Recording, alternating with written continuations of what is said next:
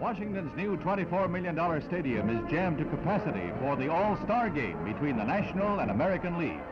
Included in this mob of nearly 46,000 people is the nation's #1 fan who throws out the first ball. The crowd sees superb yet scoreless baseball until the 6th, when Stan Musial pinch hits a single for the Nationals.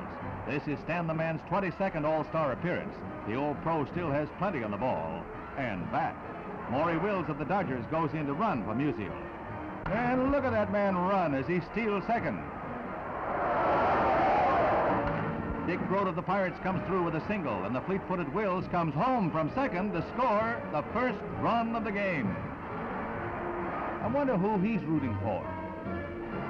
Grote moved to third on a fly ball, and then scores on an infield tap that puts the Nationals ahead, 2-0.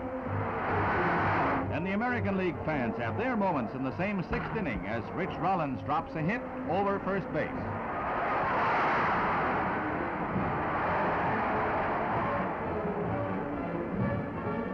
Billy Moran of the Los Angeles Angels follows with a long single to left center that sends Rollins to third base. 2 on, Roger Maris coming to bat. Maris smashes one toward the 400-foot mark and runs right into a case of highway robbery. Willie Mays snares it as he crashes into the fence. Rollins scores the lone American League run after the catch. Maury Wills again puts the hex sign on the American Leaguers in the 8th.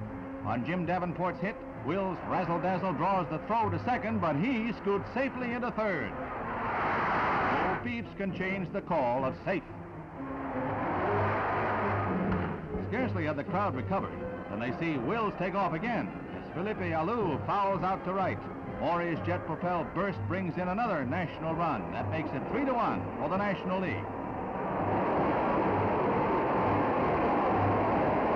The president stays until the bitter end, and it is a bitter end for the American League, but a grand finale for Willie Mays as he pulls down Louis Aparicio's long ball for the final out.